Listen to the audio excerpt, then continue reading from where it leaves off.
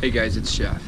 And when I was in Belize, I was snorkeling with a full face mask when most other people were using normal snorkel gear. In fact, our snorkel guide asked me a question about my full face mask when we finished. As soon as we wrapped up, he came up to me and he said, "How much does that cost?" I told him that they're getting a lot more affordable, but I did not know then that I was going to be looking at a $30 to $40 snorkel mask from Vanker.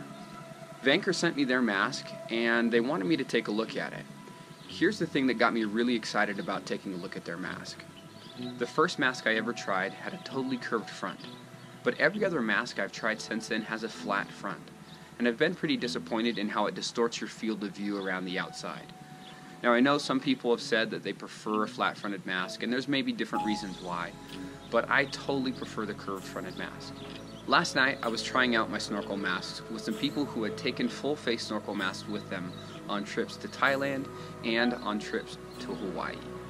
They have used the flat fronted and the curved fronted masks, and they said that without question they totally agreed that a curved fronted mask is a totally different experience.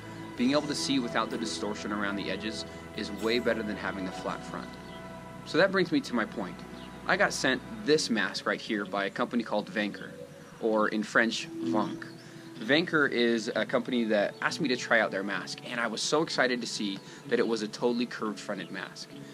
This mask is pretty basic. It works just like all the other masks. It has water draining out the front if you need it. It's got the silicone piece on the inside that seals the air so that the fog goes down and this part stays clear, and it's got the breathing tube. This is not the most well-built mask. It has some issues. It's really hard to connect the breathing tube to the mask the first few times you try it. When it comes to attaching the breathing tube to the mask, it requires quite a bit of force, kind of like opening a jar. You have to really hold on to the mask real well and wiggle it back and forth as you try to get it to seat on the breathing tube. So as you hold on to them really well, you get this area right here where it has to seat perfectly. If there's a gap there, you still haven't done it correctly.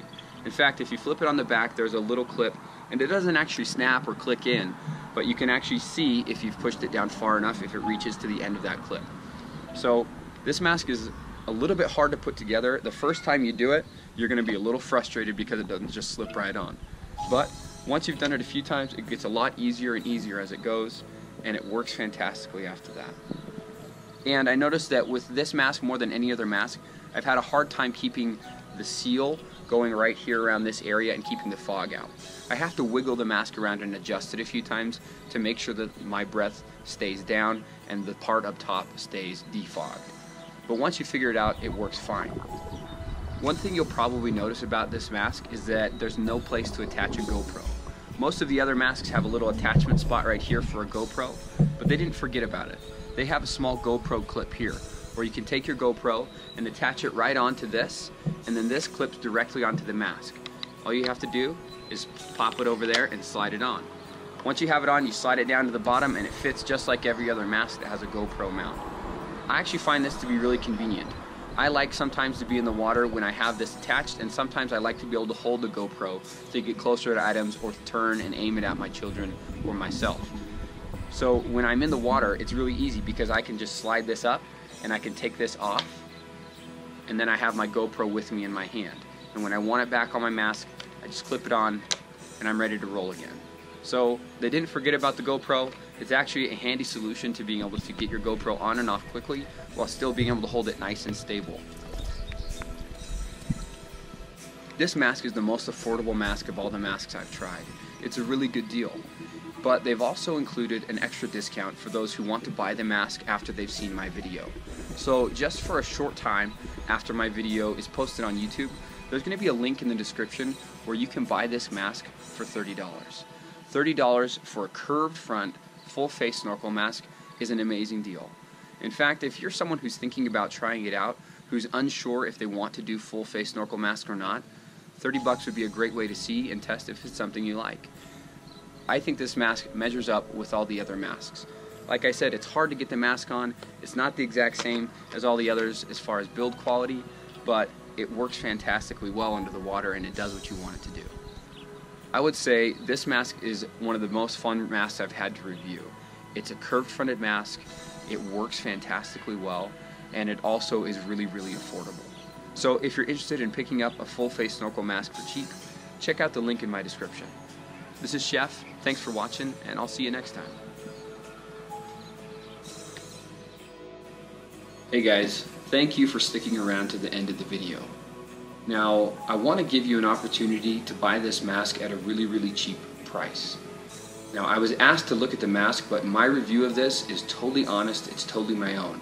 I'm free to say anything I want about this mask. And I really do think that once you get past the first time you're trying to put the mask together, you're going to really love this mask. So if you want to buy this mask at a great price, there's a link to Amazon where you can buy the mask. But you're also going to find in the description that there's not a discount code. Now, the company wanted to give you such a good discount that they weren't comfortable with just posting the discount code right there in the description of my video. They want you to send an email mentioning my name to be able to get the code. That way they can see exactly how many people watched my videos and how many people are interested in buying the mask based on my videos. So if you send them an email to get the code, that helps me out. If you send the email, get the code, share it with friends and family, and you don't buy it yourself, that's fine too. But let them know that you know about their mask because of me. It helps me out a ton, helps me make more videos for you guys. I really appreciate it. Again, thank you guys for watching.